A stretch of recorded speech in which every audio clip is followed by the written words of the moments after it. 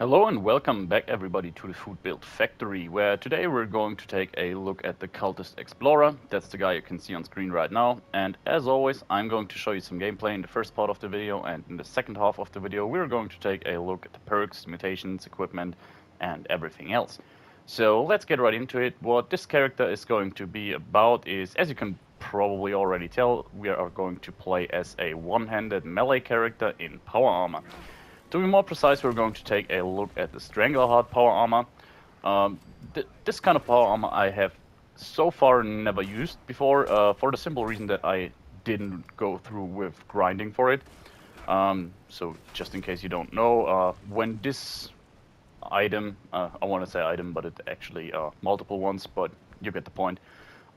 When the strangler power armor was introduced into the game, it was actually part of the then live vault raids, which were repeatable dungeons, like they were raids, as the name suggests. And yeah, they were definitely endgame content, were pretty grindy, and I didn't really go through with them just because, yeah, as some of you probably know, I am mostly a solo player in this game. I do have a lot of friends who are playing the game, but it's just, yeah, I'm quite busy with doing my channel here, and overall I like to server jump a lot, and every now and then, yeah, anyways, I like to server jump a lot, and so yeah, generally I do enjoy this game more as a solo player. And yeah, these wall raids, they were really kind of tough. I mean, as always, you had people who were able to solo them and did them very often, managed to really grind that power armor out pretty fast. But yeah, I'm not that kind of player, to be honest.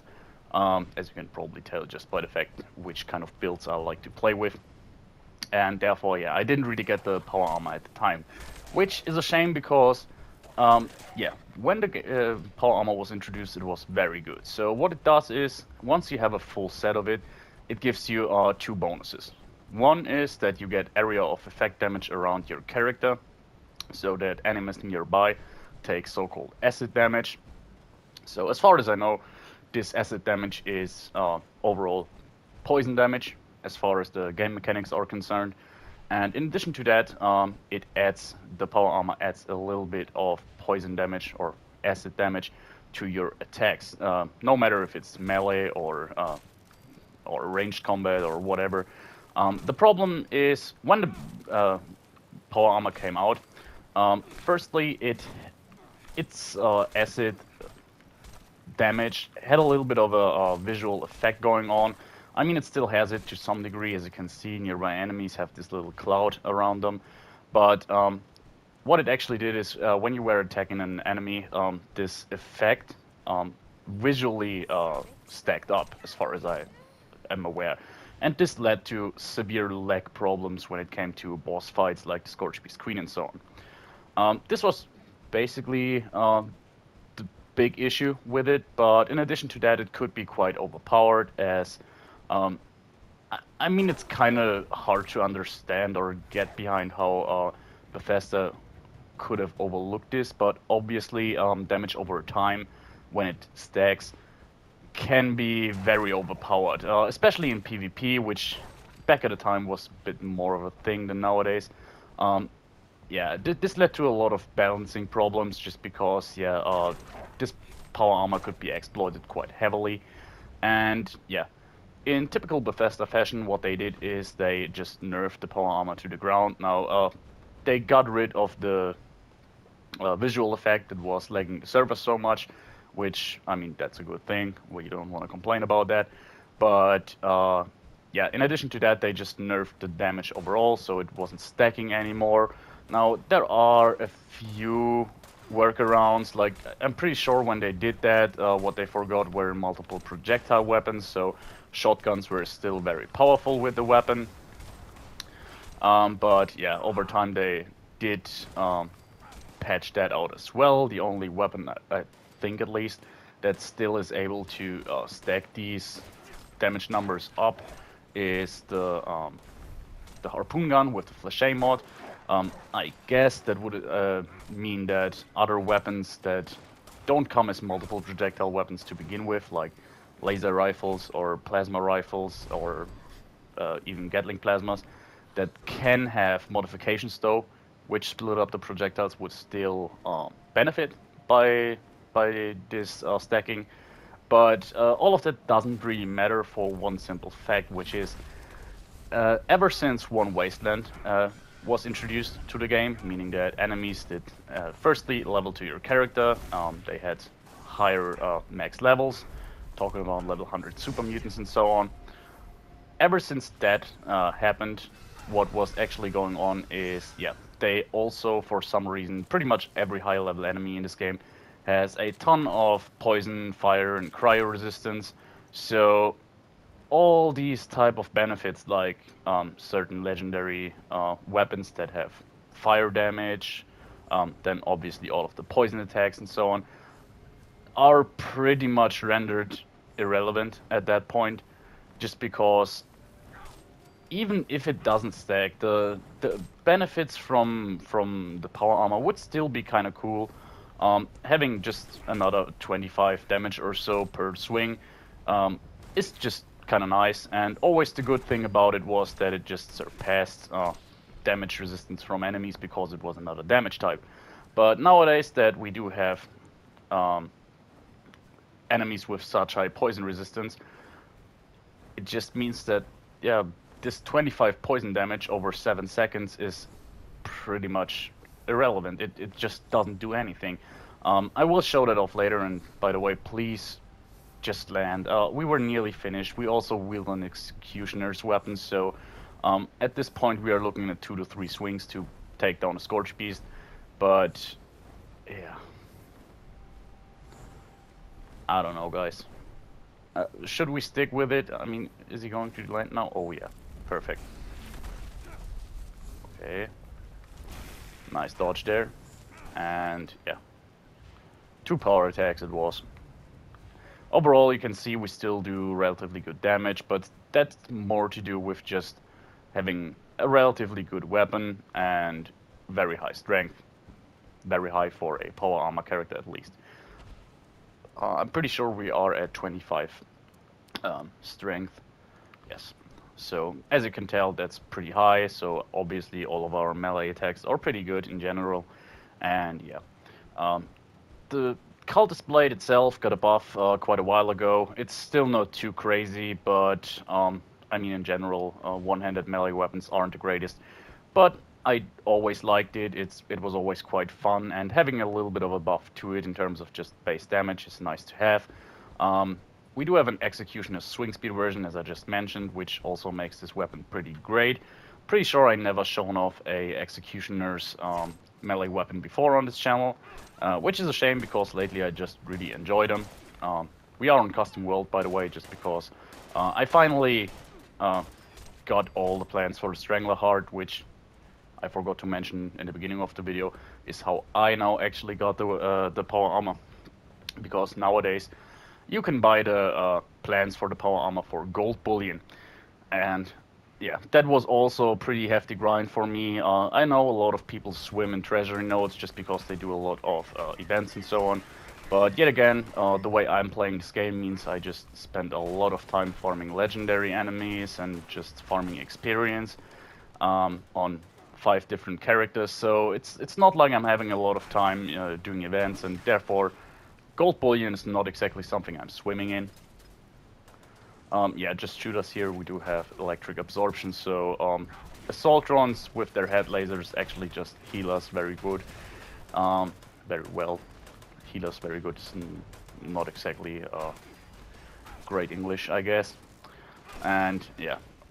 The thing is, I still would have to grind for Volt Steel and legendary modules in order to craft me a set of this power armor. And just because I knew it was nerfed quite heavily and I didn't really know if it's worth it to me to just, you know, grind for it, I wanted to test it in custom worlds. Which was a good idea in my opinion, because I'm now not feeling tempted to actually grind for a full set in standard worlds. Yeah, I was really let down by the power armor. It's still fun to use, and especially if you're strolling around low-level areas, like ghouls up to level 50, for example. They still take a lot of poison damage from your attacks, and once you're fighting those guys, you will see what kind of fun you could actually have with this power armor. But yeah, as I mentioned before, it's just ridiculous how pretty much every single enemy that's over level 50 has uh, like 200 or 300 poison resistance and fire resistance and all that jazz, which yeah renders these weapons completely useless and these effects because they were never balanced to fight opponents with resistances really. Uh, when the game launched, you weren't really able to do a lot of poison damage or frost damage or whatever. All of the weapons wielding these damage types were relatively weak compared to others. For example, talk about stuff like poisoned arrows on a bow, which is a bad example because the bow was introduced into the game relatively late. But still, yeah, these are effects like 15 poison damage over 3 seconds or so. So, yeah, it's not a lot, and that means per second you do 5 poison damage. Um, if we talk about the power armor here, I think what it does is it actually adds 25 poison damage over 7 seconds or so. Um, which means, yeah, what are we actually doing? Like 7 or 8 um, poison damage per second, and these 7 or so poison damage points per second have to go against like 300 armor. I mean, go on and shoot an enemy with 300 damage resistance with a pipe rifle that does 7 damage. You're not going to see the health bar move, really. So that just rendered poison damage completely irrelevant for basically the whole end game, which is kind of a shame. I mean, I still like the power armor just for the visual effect and for the looks. Always thought they were quite fitting for a cultist character. For some reason, I can't really explain why. It's just this eerie, otherworldly vibe. Looks a little bit supernatural. Overall, in general, the visuals are quite cool, but that's pretty much it when it comes to this power armor. It also has pretty much the highest radiation resistance of any power armor in the game, I think, making it kind of cool. But really, your main radiation protection from a power armor comes from its inherent radiation damage reduction. So yeah, radiation resistance in and of itself doesn't do a whole lot. So yeah, it's cool. You're still very tanky. I mean, that's also a big part of the character here. We do have a ton of endurance and actually have quite a few different endurance perks, and we also have 2 auto stim pieces. We do have Born Survivor at rank 3 as far as I remember, so yeah, we're pretty much invincible with this guy. You just can't go down, really. So overall, it's a lot of fun to play this character. It feels powerful. I mean, if you're going against really tough targets, you just need a lot of time, but it's not hard to do. It's just a matter of waving at the enemy. Wailing at the enemy, I think that's a term you could actually use.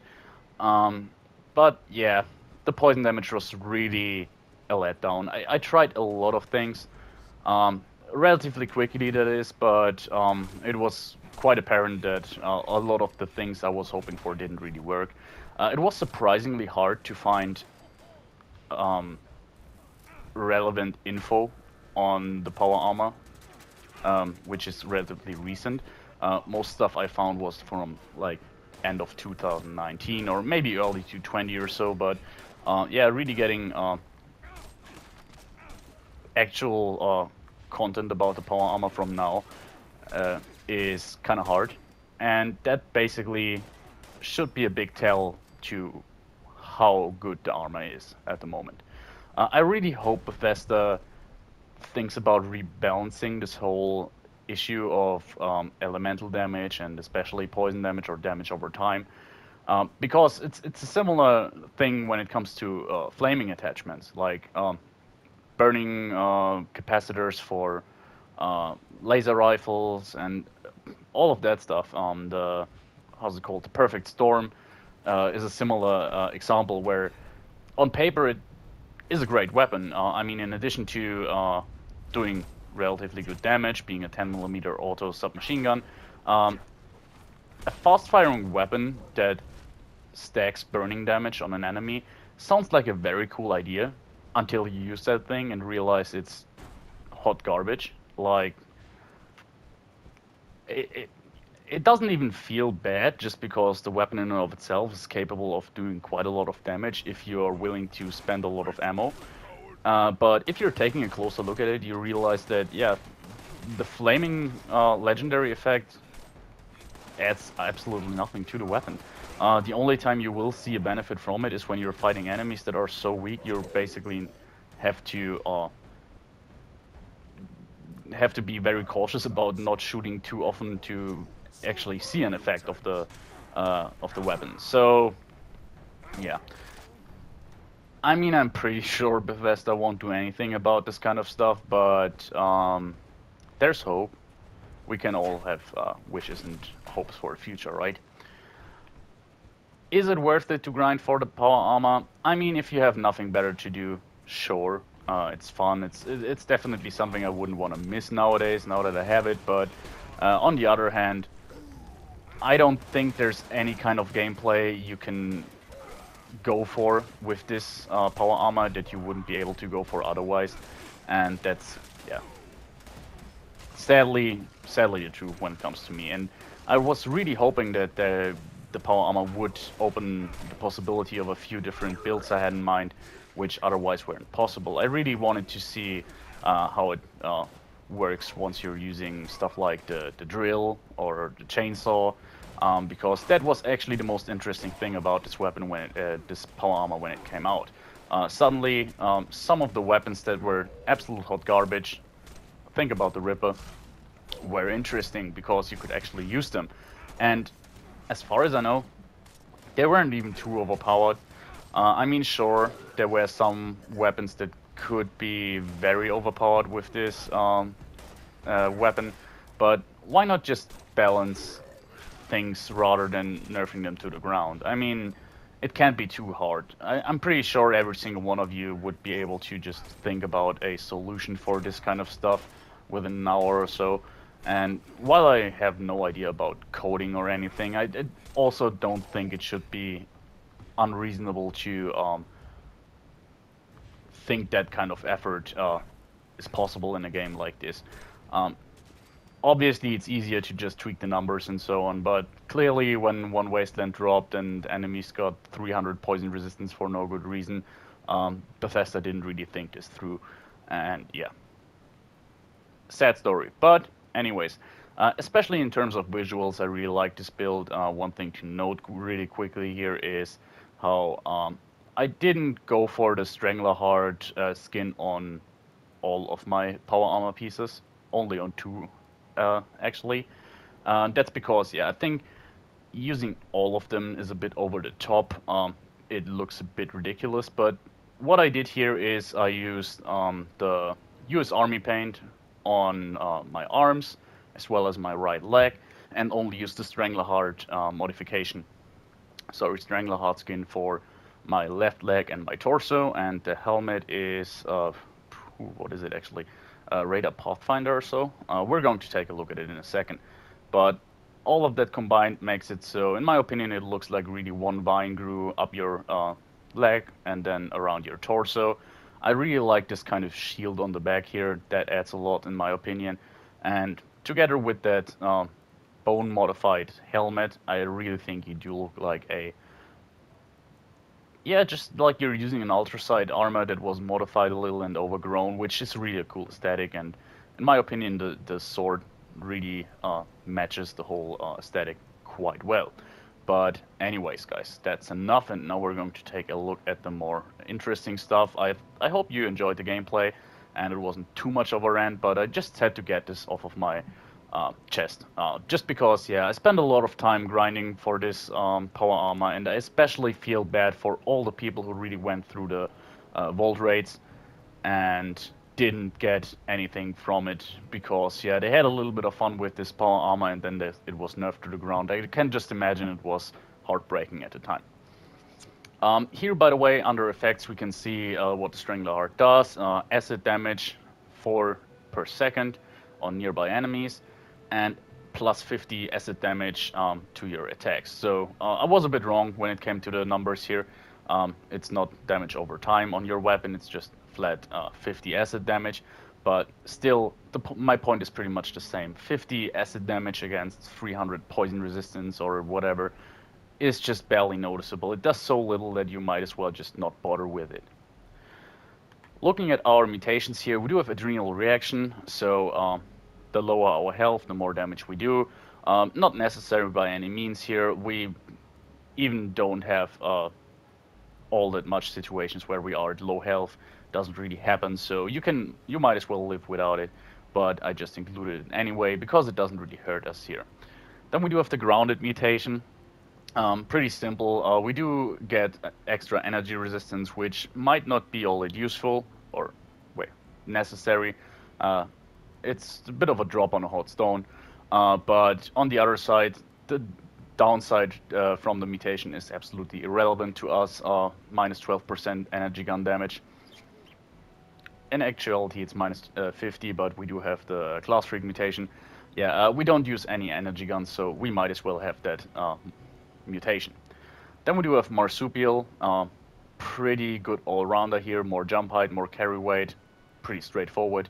The debuff is 1 intelligence, but with class freak that is, but yeah, we can live with that. We do have relatively high intelligence.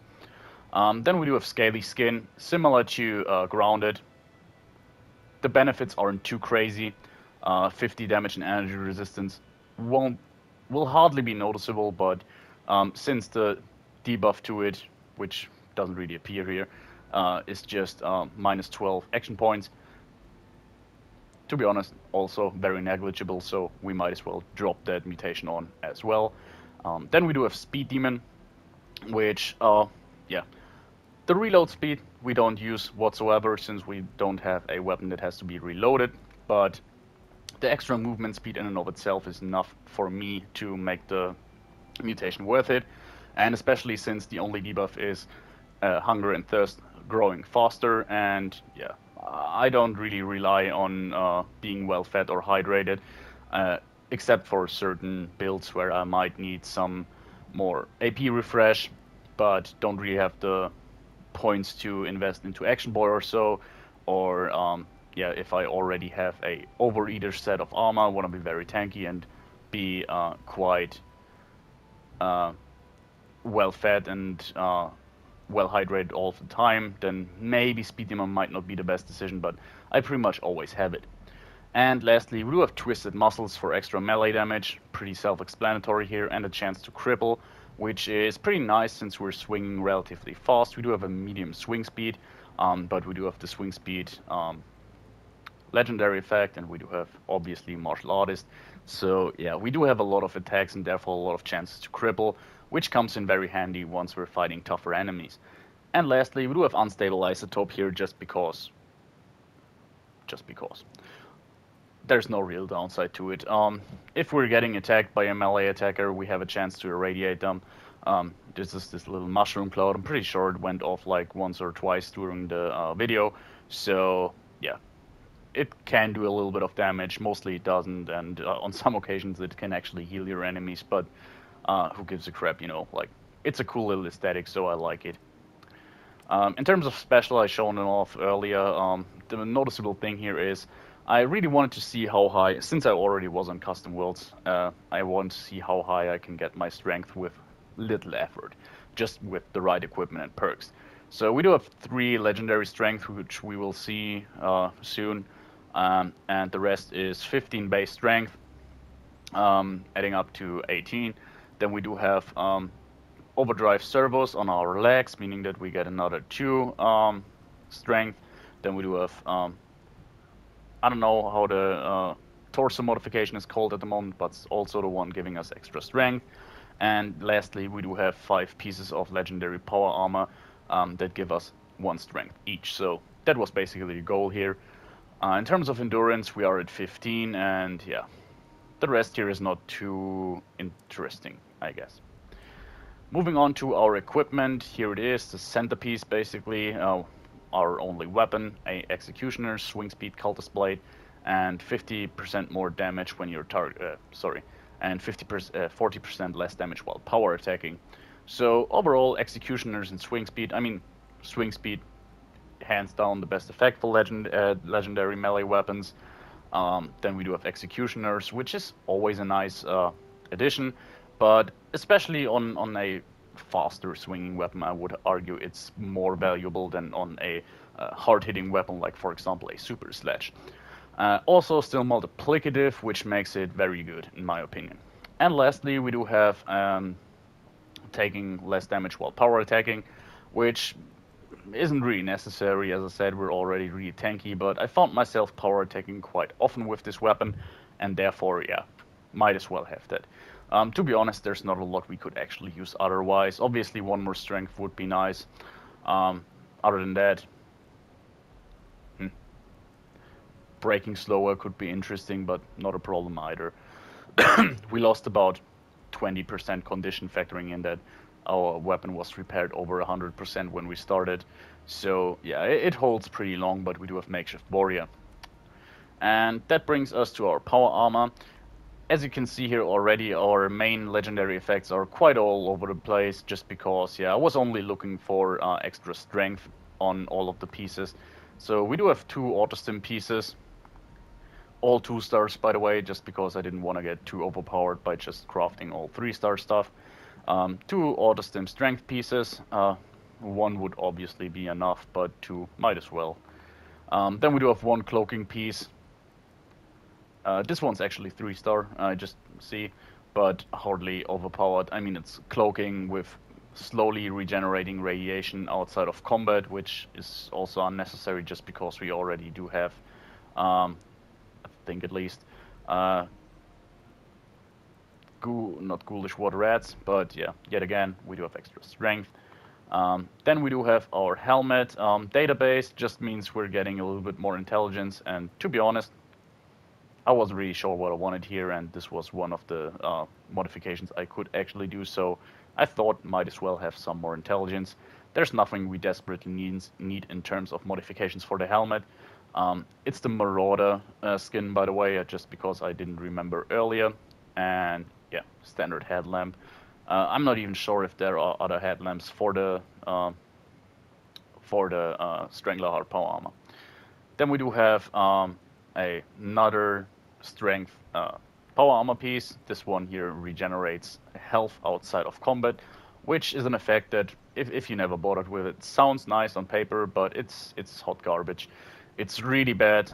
Like, there's a mutation healing factor, which actually heals you quite fast. I once made a build with a full set of regenerating armor, and it was painfully slow. Like, yeah, don't bother with it. And lastly, we do have a troubleshooter's piece with extra strength, and yeah, troubleshooter is probably the best piece in the whole set, so just because, yeah, a lot of Mr. Gutsies, when they overwhelm you, that can actually be a bit troublesome, but yeah, having less damage from robots, just a nice thing, I guess. And that's it in terms of our equipment, and let's now take a look at our perks. So as you can probably imagine, we do have 15 strength, and we do have 3 gladiator, 2 master gladiator, and 1 gladiator. Now feel free to combine these as you wish. You could also go for 2 in each rank, or 3 in 2 ranks, and 1 in the last one. Nah, that wouldn't work. Anyways, yeah, not quite maxed out, but it's enough here. The main reason is I do have a ton of stimpaks on me. And yeah, I did need traveling pharmacy. Now, I could have just dropped all of my stuff just because we're in custom world. I mean, this character here is very tanky, so carrying around something like 20, maybe 25 stimpaks, it should be more than enough for pretty much every single situation. So you can just leave out Traveling Pharmacy and then use it for all the Gladiator perks. But on the other side, um, that damage bonus wouldn't be too crazy. You're missing out on 15% additional additive damage. Sounds good, but yeah, we have Bloody Mass and it does basically nothing. It's like 8 points of damage or so. Then we do have Incisor and Martial Artist. These two will give us way more DPS than all of the other three Gladiator perks. So firstly, ignoring 75% of your target's armor. That's great.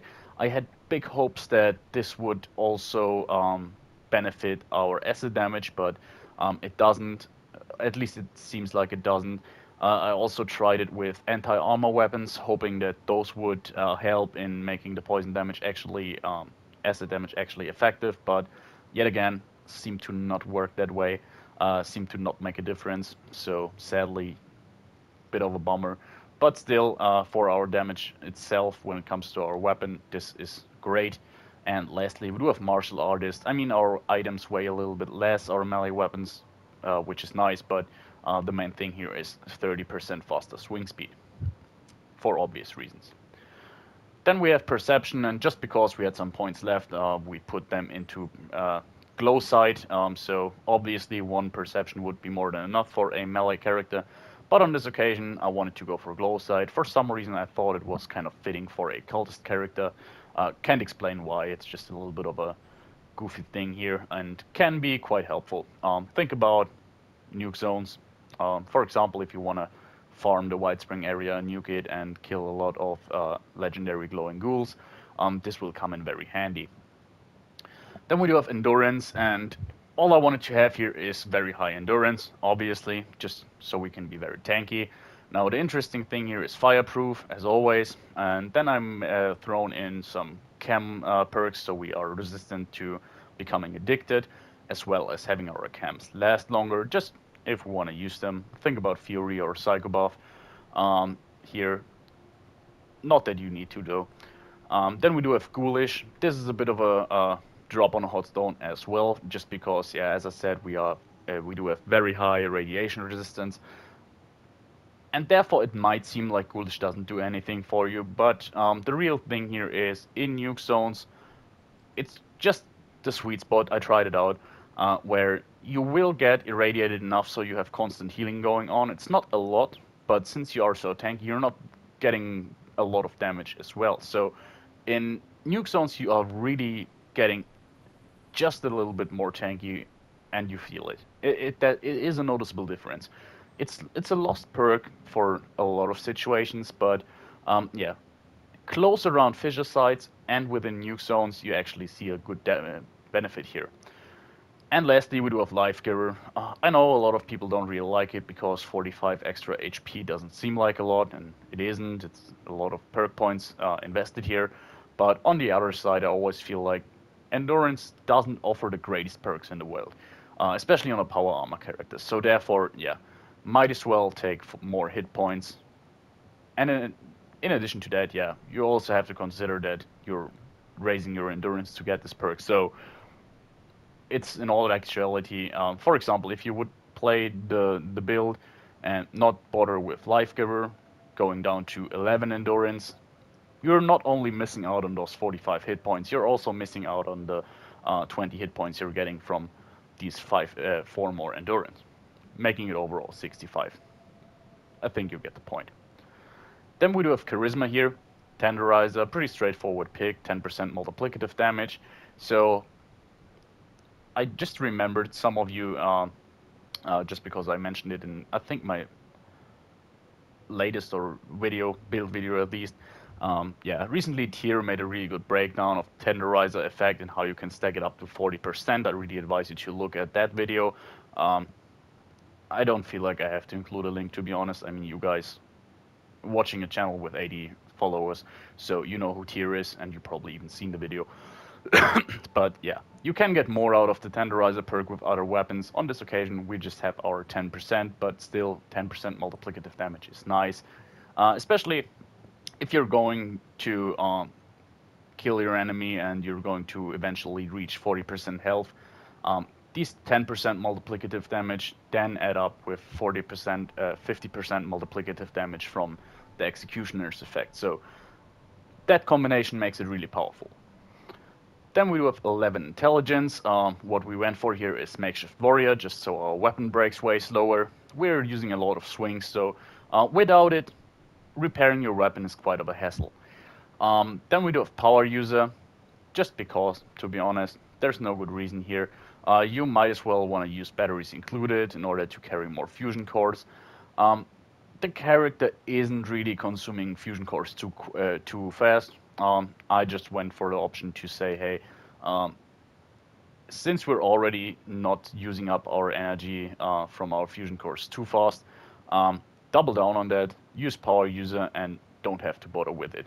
I started this build with 4 fusion cores, and as you see down there, or saw earlier, I still have 4 fusion cores. Have not picked up a single one during my gameplay. By the way, we're talking about something like, I would guess 6 to 8 hours of gameplay. Was a rather quick build, but still. And yeah, just due to the fact that you're using so little fusion core power, and you get it reloaded every now and then by fighting super mutants with energy weapons or assaultrons and so on. Yeah, basically 1 fusion core would be enough. Pretty much always. And lastly, we do a first aid here. Syncs in very well with our Born Survivor legendary effect, not legendary effect, perk, and our auto-stim legendary effects on the power armor. So yeah, just further adds to our tankiness and not having to use too much stim packs. Then we do have agility, which is at 13. I didn't really need to go higher. I do like to do a lot of power attacks, and especially if I'm sprinting up to enemies, sometimes I do run out of power armor, but I never felt like power attacks were too necessary here, and especially if we're going against one single target, we do get a lot of power attacks out of a single AP bar, so therefore, yeah, 12 was enough.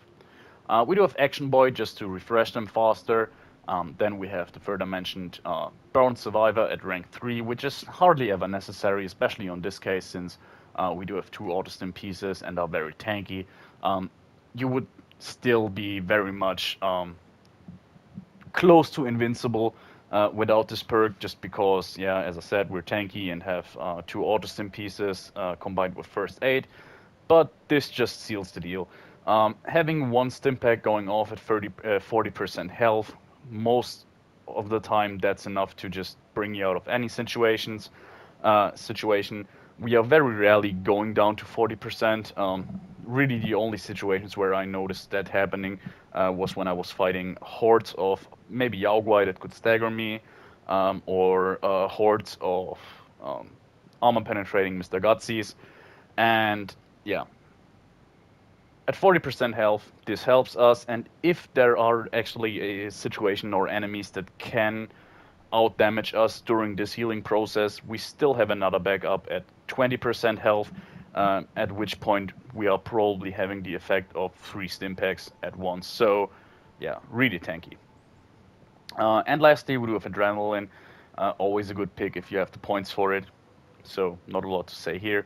As you can see, by the way, this adds up to 11 points and not 12, so there would be room for 1 more point, which you could spend for whatever you like.